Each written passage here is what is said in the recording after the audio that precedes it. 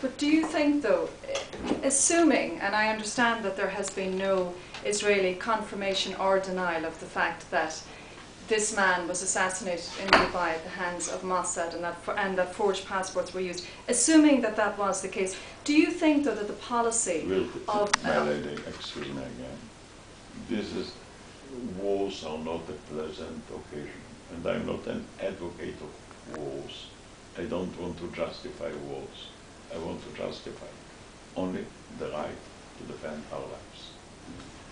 And when, and let me go even further, because the answer, they legitimized us, I want to ask about their legitimacy.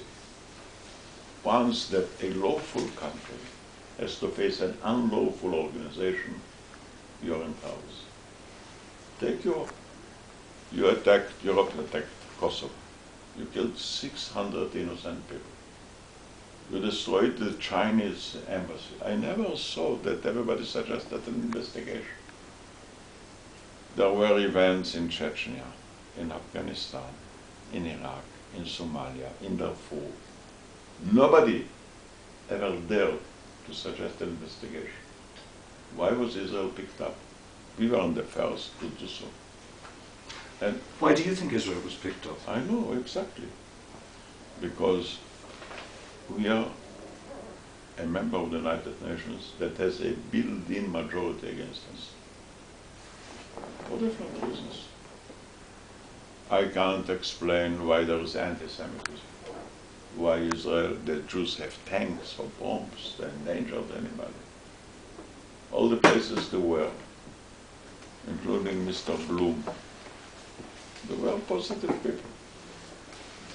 Why the hatred? Tell me. And why should I explain it? I think it's a non-Jewish sickness. I think it's a shame. And I don't feel any need to explain shames and mistakes. But for us it's not a pure. Would it be anti-Semitism? Okay, we could explain it.